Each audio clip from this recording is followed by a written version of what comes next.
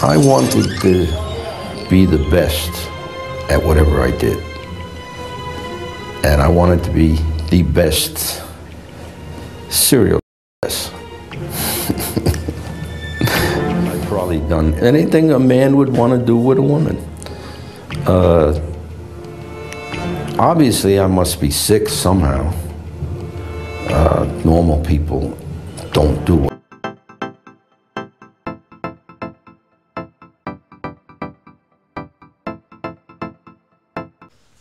Hi guys, welcome back. Thank you so much for being here. So greatly appreciate it. Truly is. Before we get started, let me give you my usual disclaimer that this video is for educational purposes only. Please do not take what I say as fact. Please always do your own research and come to your own conclusions. Next, if you have not liked, subscribed, or commented yet, please consider doing so. It really helps me out. I really appreciate it. Okay, with that.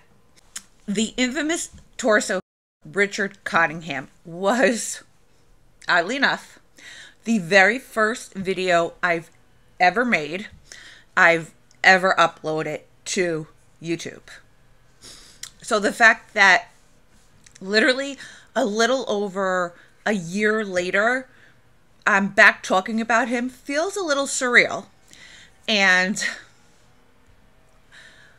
I adore so many of you because so many of you have said that it was such a good video and it was awful. But I love you guys for that. I really do. So, we are back talking about him again.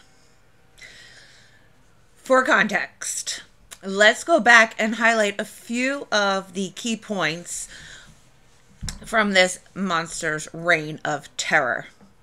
He was born November 25th, 1946 in Bronx, New York. His father was an insurance agent and his mother was a housewife. And by all accounts, he had a fairly normal childhood. The family would relocate to Riverdale, New Jersey when Cottingham was 12 years old. After high school, he went to work with his father at Metropolitan Life Insurance Company as a computer operator. In 1966, at the age of 20, he would leave there to go to Blue Cross and Blue Shield to do the same work, different company. 1 year later, he would commit his very first when 29-year-old Nancy Vogel of Ridgefield, New Jersey.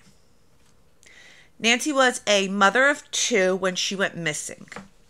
The last time anybody saw her, she was leaving her home in Little Ferry, New Jersey to go play bingo at her local church with a few of her girlfriends. For unknown reasons, Nancy decided not to go to bingo and decided to go shopping at Valley Fair department store instead. This would end up being a crucial mistake. While there, Cottingham approached her and took her to Ridgefield Park, where she would be found 3 days later, naked and in her own vehicle. She was severely beaten. On the right side of her face, she had a black eye and a large bruise on the side of her face. Her hands were tied in front of her with a thin cord, and she was with a rope. She had a seat cover over her, and her clothes were neatly folded on the back seat of her car. It would take Cottingham until 2010 to finally own up to this. In 1970, Cottingham married his then girlfriend Janet, and the couple would go on to have 3 children together. October 10th, 1969, Richard Cottingham was arrested for a DWI while in New York. He would end up having to spend 10 days in jail and pay a $50 fine. He was arrested again in 1972 for shoplifting from Stern's department store in Paramus, New Jersey. Quick side note, I remember going to Stern's as a kid with my mother and my grandmother. I don't know why, whatever. In 1973, he was charged with robbery, sodomy, and SA in New York City, but the case would end up getting dismissed. Of course.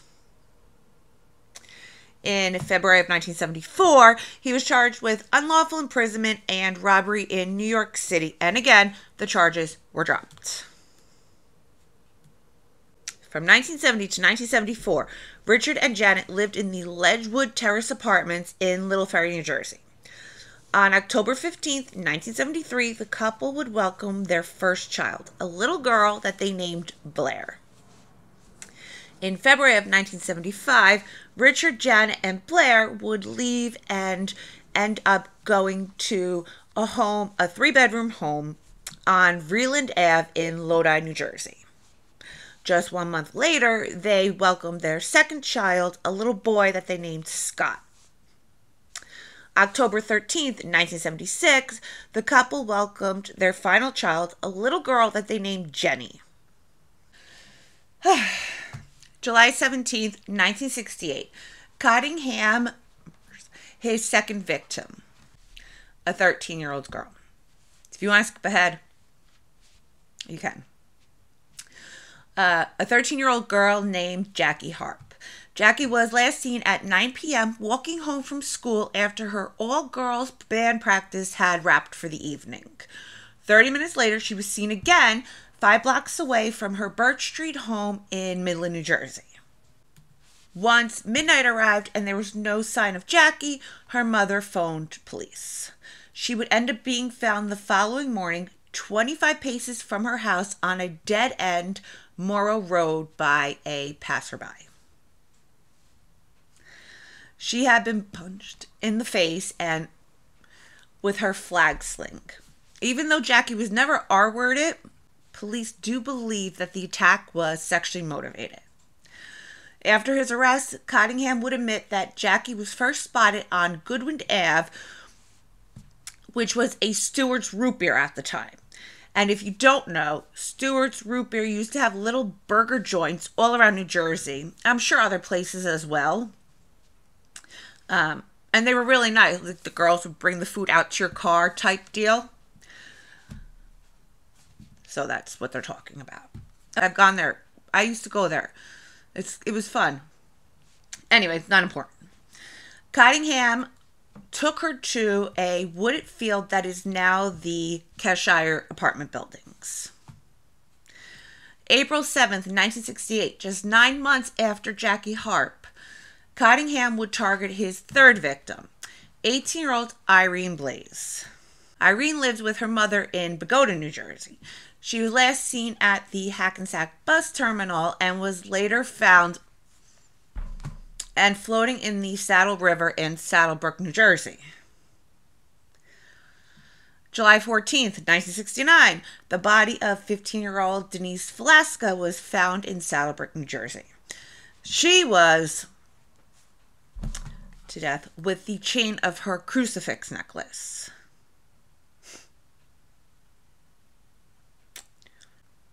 August 9th, 1974, Cottingham would abduct and victims 5 and 6.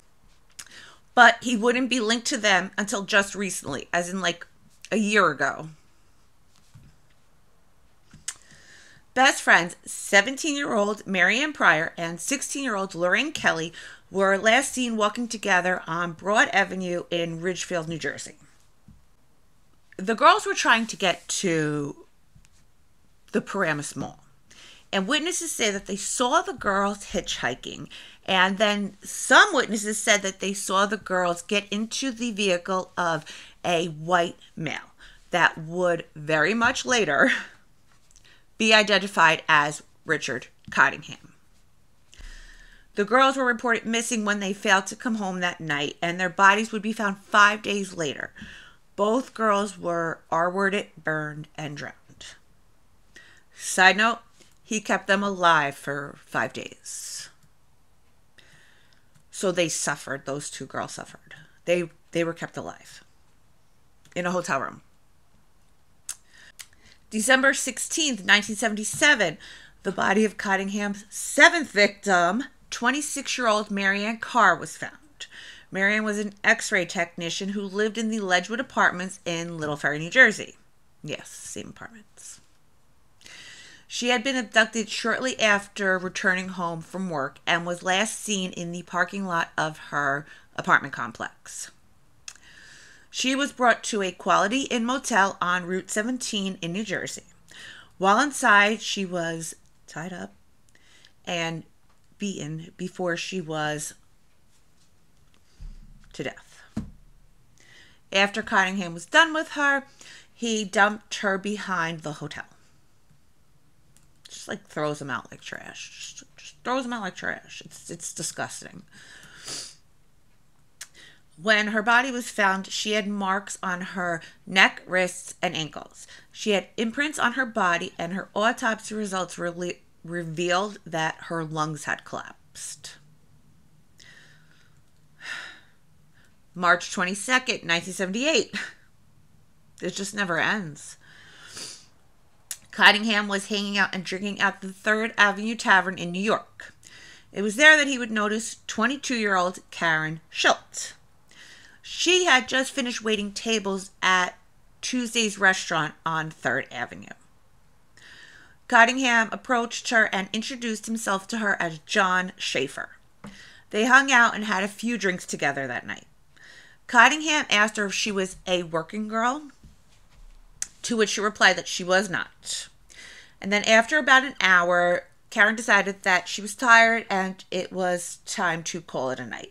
So she began walking home to her apartment, which was at 94 3rd Avenue, and that was about under a mile away from where they were. While she's walking home, she begins to feel dizzy, and she gets a suspicion that somebody had put something in her drink. It's at that point Cottingham, or John Schaefer, appears and offers her a ride home. Like he's some white fuck knight or something like that. It's ridiculous. That just like came to save the day. Give a break. Against her better judgment, though, she accepted the ride because of how sick she was feeling. Once he got her in the car, he took her out of Manhattan into New Jersey. During the ride, he offered her a pill to make her feel better. He gave her a barbiturate that suppresses the nervous system, and she accepted the pill, took it, and ended up passing out. He drove her to a parking lot across the street from the Ledgewood Terrace Apartments, and he SA'd her. If you want to call it a blessing in disguise, thankfully, well, most importantly, she survived. But she ended up being unconscious for the majority of the assaults. So, I mean, obviously living is most important, but, you know, the fact that she wasn't awake for it, I mean, not that it makes it better, but I feel like maybe it makes it a little better. I don't know. She would later be found partially naked by a patrolman who calls the ambulance for her. But she's alive, and that's all that truly matters. She was taken to the Hackensack Hospital, where doctors confirmed that she had bruises on her legs, cigarette burns on her left breast, trauma to her elbow, scratch marks on both breasts, and bites on her chest. A sick book. Because of all the pills he had given her, she was unable to recall many of the details, so her case would end up going cold until his arrest. There were no known victims in 1978, but that doesn't mean that there aren't any. You're going to see more and more come out. So, maybe he just hasn't talked about them yet, but hopefully he does before he kicks the bucket. So he can give some families closure. It also doesn't mean, though, that he hung up his criminal hat for that year. During this time, Cottingham would commute back and forth to New York for work. While in New York, he would also stalk various bars in Manhattan and prey on innocent women. Once he picked a victim, he would slip something into their drinks, take them to a motel, and essay them for hours. In 1979, Cottingham's eighth victim was a teenage sex worker named Helen Sykes. He would cross paths with her in Times Square, New York. She would later be found severely mutilated, her legs severed, and dumped a few blocks away. Her was cut so badly that it nearly severed her head. That's crazy. December 2nd, 1979. Cottingham's most disturbing crime to date. 22-year-old Didi Goodarzi and a 16-year-old Jane Doe were both sex workers, and they accompanied Cottingham to a hotel on West 42nd Street. It was here that the two women were butchered and set ablaze. After the fire was put out, first responders would find two twin beds with one body on each. Both bodies were missing their heads and hands.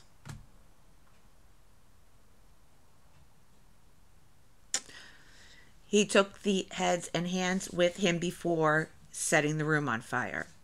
The reason for this would have been to make it much harder for police to identify them. We know that. A lot of them do that. Now, I'm not 100% sure how far science had come at that point regarding fingerprints, but if that was his motive, he failed to realize that you can also be identified by your feet. Didi Goodarzi was a high-priced call girl whose family fled from Iran when she was just a child. Later on in life, she gave birth to a baby girl that was later named Jennifer. Sadly, she was forced to give her up for adoption just 2 weeks after her birth. Jennifer started to look for her birth mom at the age of 24 after she had been told that her mother was killed by a serial. It would take her another 10 years to muster up the courage to write Cottingham. But when she did, it was simply because she needed answers to her questions. Did you know my mother? Did you murder my mother? And where's her head? Waiting in the window visit with a sheet of glass in between us, and although the image of him was a little frightening, I wasn't scared because he was behind a sheet of glass. But also I was more concerned with finding out about my mom, and that was the driving force, and I usually forget about everything else when it comes to finding out. Then in April of 2017, Cottingham responded to her in a 3-page letter. Part of the letter read, "I just don't know what to say to you or how to say it. I can only tell you what's in my heart. And pray that you believe me. I am truly and deeply sorry, so very, very sorry. I'm sorry for the pain that I brought into your life." I'm guessing he found God in prison the same way Chris Watts did. But more importantly than that is the outrage that many people felt, mostly in my comment section, about the disbelief that she befriended the person that murdered, decapitated, and burned her mother. It's strange to say the least. I'm with you on that. But on the other hand, she claimed she did this as a ploy to find answers to her questions and maybe even bring some closure to other families. When she says it like that, I'm kind of like, ugh. I'm very torn, I'll be honest. I'm very torn. In the end, it worked, and Jennifer got her answer, some of her answers. But you don't know how much of it is true. He told Jennifer that he was a client of Dee Dee's before that December night. He told Jennifer that he doesn't care about people or he told Jennifer that he didn't care about people or the society around him. Selfishly, he was only concerned with himself and his needs. Well, he was honest about that. His goals were simple. He wanted to get over on people. He wanted to win. He wanted to cheat. He wanted to steal. He was honest there. His main concern was being able to thrash through every day and think that he was in charge of his own life. Okay. He tells Jennifer that her mother's head is buried at the base of the George Washington Bridge. Searches were done, but they have yet to find it. This is what I'm talking about, Jennifer. Don't trust him. Don't trust him. So, is he really telling the truth? Is he mixing her up with somebody else? Or is he mixing them up with somebody else, I should say? Or is he just flat out lying to his new friend? Jennifer says that she was able to forgive Cottingham for his actions, become his friend, and has visited him well over 30 times with no plans to stop until every single question is answered. I doubt that. If he was an active serial killer, I doubt I'd be friends with him. But because I'm trying to find information for the public, and I'm trying to find my mother's skull, and all these things are so sensitive, and what I'm doing, whether or not he's telling the truth or not, we are getting bits and pieces of the truth. I'm doing this for the mothers who lost their daughters. Do you, girl? I don't know if I could do that. Do you?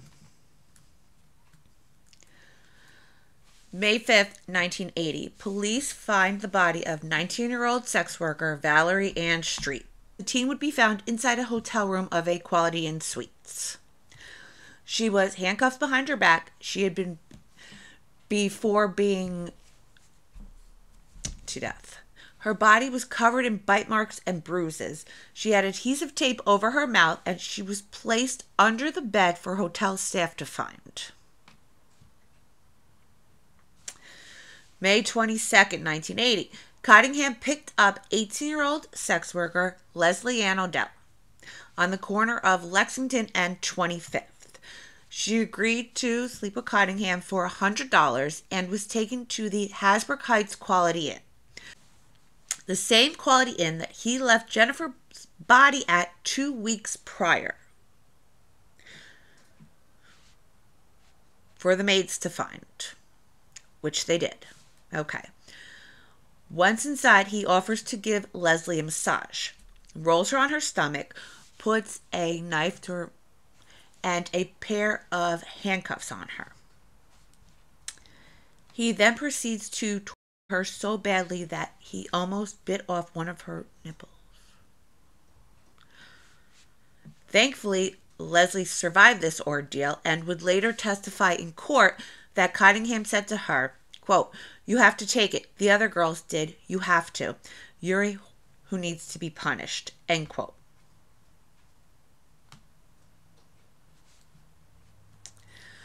Cottingham made one crucial mistake that evening, and thank God he did.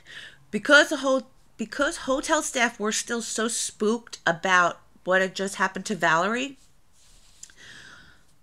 they were on high alert. So after they heard Leslie's muffled screams, they demanded that Cottingham open the door. He was arrested, and his reign of torture and terror was finally over.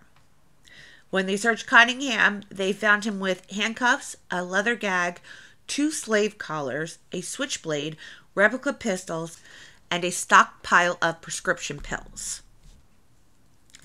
He would later be charged with kidnapping, aggravated assault, attempted murder, aggravated assault with a deadly weapon, aggravated assault while armed, R-word, sodomy, fellatio, possession of a weapon, and possession of controlled substances. Okay, so now that we're up to date, let's discuss why it's time to talk about Richard Cottingham again. This is Diane Cusick. In 1968, she was a 23-year-old mom living in New Hyde Park, New York. February 15th, 1968, Diane went to the Green Acres Mall to buy a pair of shoes. She was later found in the parking lot, deceased in her car. She was bound with duct tape and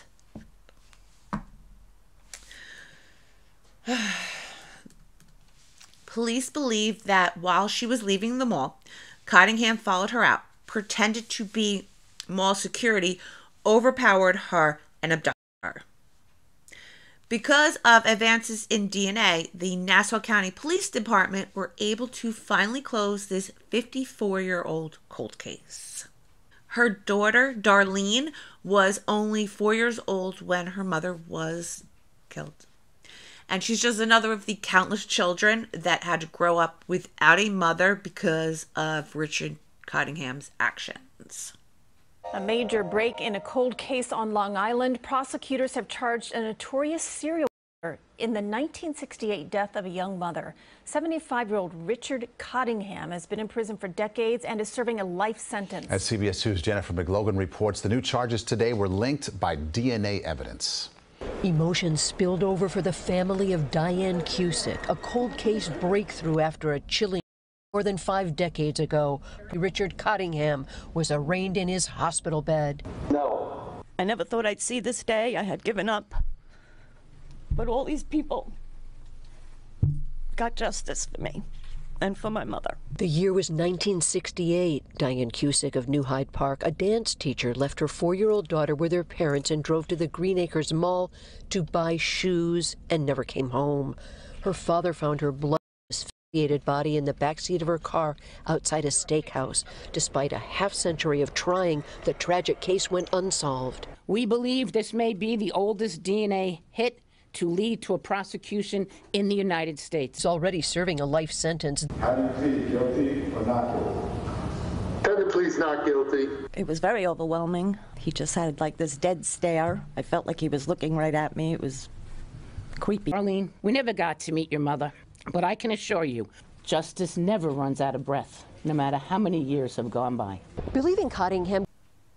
Diane's parents were part of the countless number of parents that had to live the rest of their lives without their baby girl because of Richard Cottingham's actions. Okay. Lorraine McGraw. Sonia McGraw, who is Lorraine's granddaughter, who has developed a friendship of sorts with Cottingham, just like Jennifer, is speaking out, and she's not happy about how police went about dealing with her grandmother's case. Before we get there, I think it's more important to discuss how Lorraine's death affected her daughter, who was only 9 years old at the time, which in turn affected her granddaughter, Sonia. So Sonia, who's Lorraine's granddaughter, explains that her mother was so affected mentally, emotionally, and physically because of her mother's. And because of the effect that it had on her mother, it affected the way that she was raised. And she explains that because of this, her childhood was very erratic and very heavy. Sonia says that her mother is traumatized from losing Lorraine.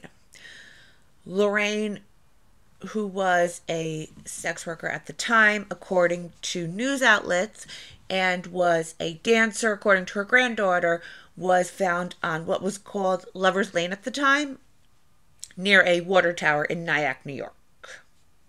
I am the granddaughter of Lorraine Montalva McGraw. She is a cold case victim by Mr. Richard Cottingham. There was an anonymous tip from back when her murder was first released, in which she may have been dancing at one of the local bars and clubs along Route 9W. There is record of her having a cabaret license, which confirmed that she can do go-go dancing legally in a bar or club. And so that tip may match that she was working up here. However, Richard explained to me that he had seen my grandmother multiple times, not just the one night that he may have. The truth of the matter is that regardless of what her means of income were, she didn't deserve this. Nobody deserves this, and her family didn't deserve this either. Sonia spent a significant amount of time befriending Cottingham, and she is furious that police got the confession from Cottingham without her being present. She claims that she was promised a face-to-face confession and believes that police robbed her of that right. Police see it differently. I am unhappy with the way Richard Cottingham's confession was taken and accepted by the Rockland County Police and the District Attorney's Office. They knew that me and Richard had developed a type of relationship in which we wanted to be face-to-face when he explained to me how he knew my grandmother and what happened to her. We had made several attempts to make that happen, and before I can get a chance for that to happen, the police went ahead and made a visit to him in which he was unaware for the cause of the visit.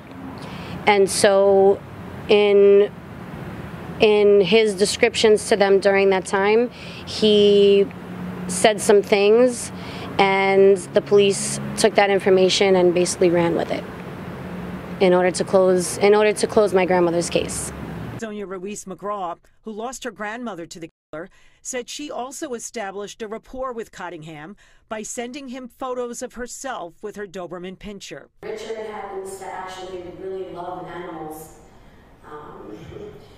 That may sound funny. I think it definitely helped. The victim's granddaughter said Rockland County investigators promised she could hear Cottingham's confession in person. But a police source asked us, quote, what legitimate law enforcement agency ever allows a victim's family member to sit in on a confession? It's just not done. Monday, October 6, 1974. 15-year-old Nanuet High School teen Lisa Thomas arrives home from school at 2:15 p.m.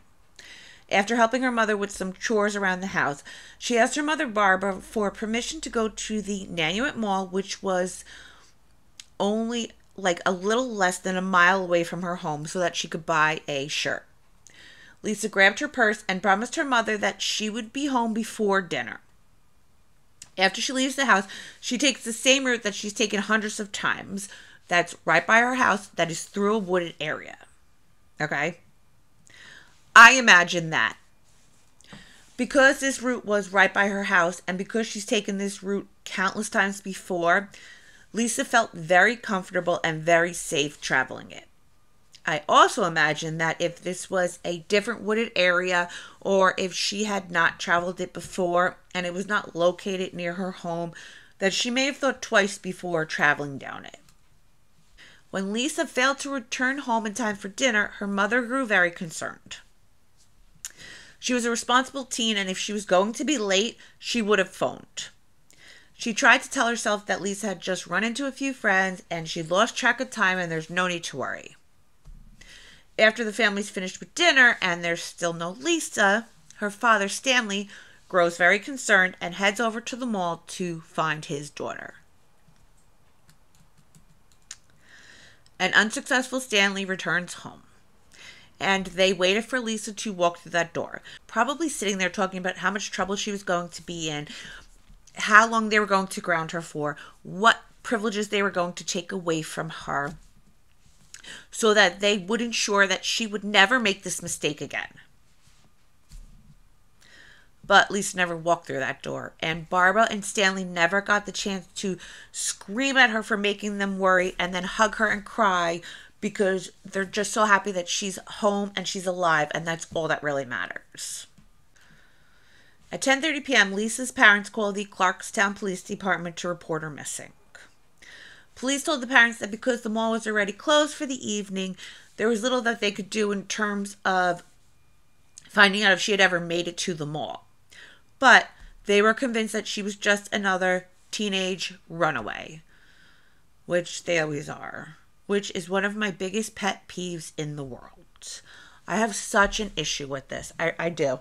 I have the biggest issue in the world with this because I have a strong belief that every single missing person should be treated as an abduction until there's proof that they are not.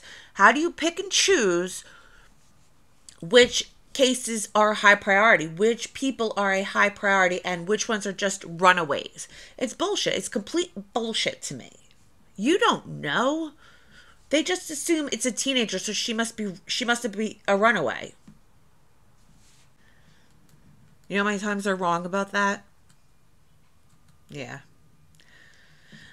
If this was a cop's child, I don't even want to go there, but I'm going to go there.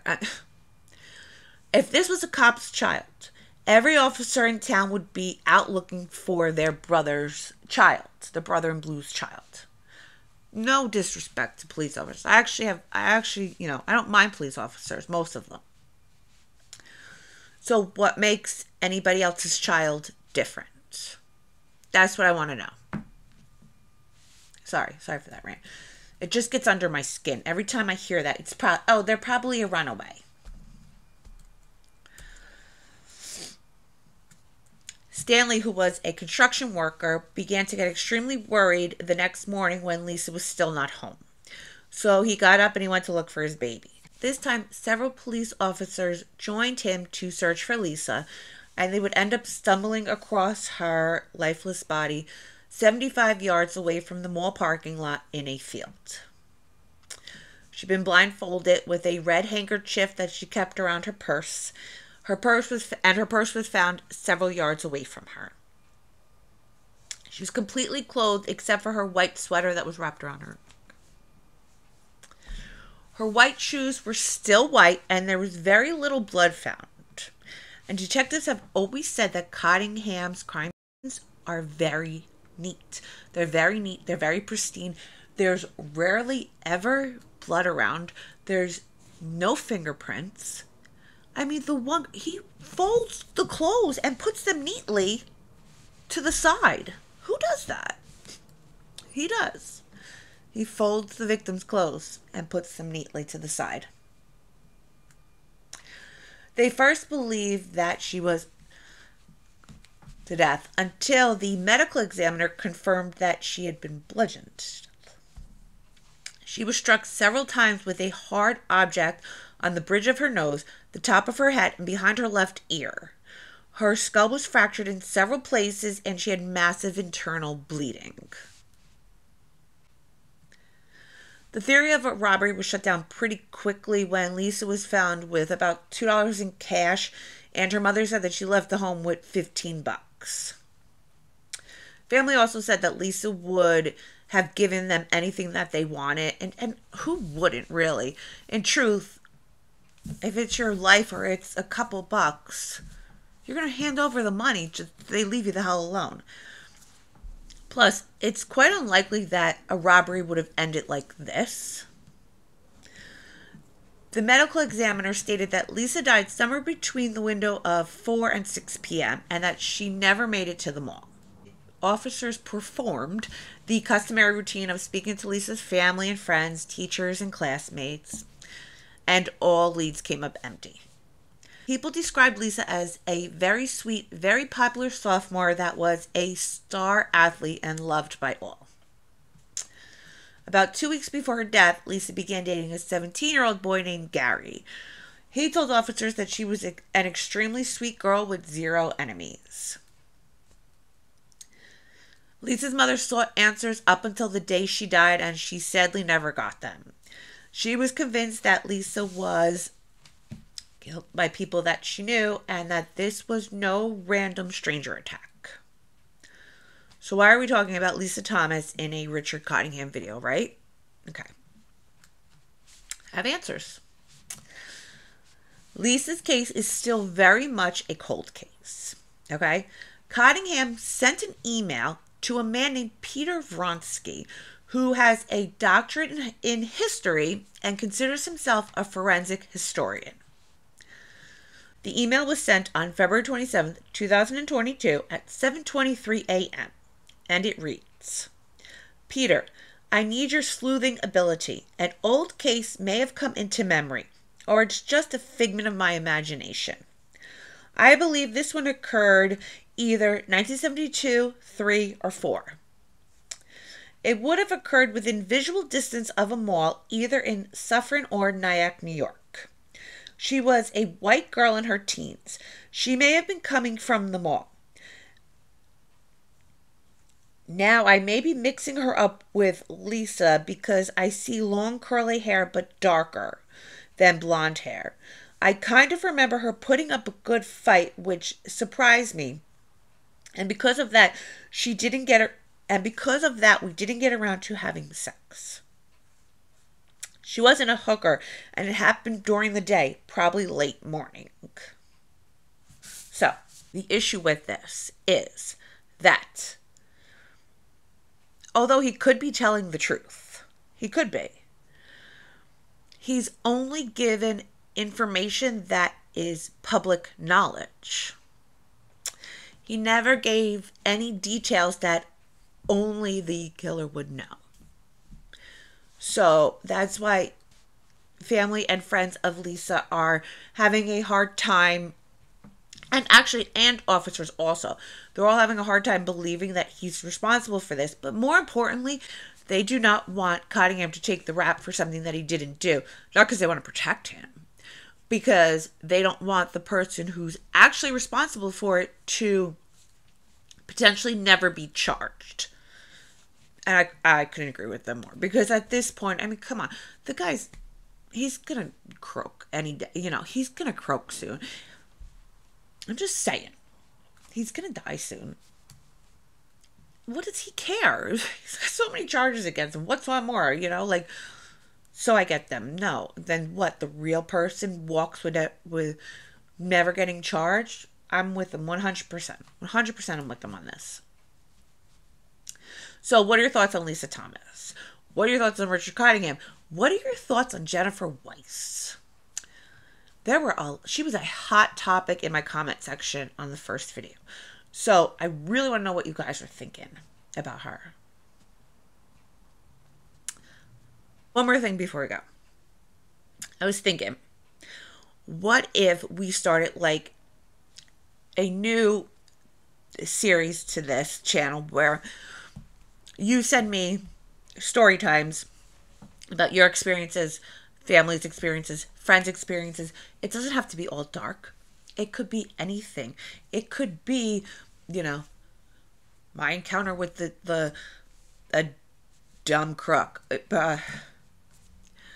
my crazy ex, I don't know, I live next door to a serial killer, whatever. It could be lighthearted. It could be heavy if you want, you know, whatever.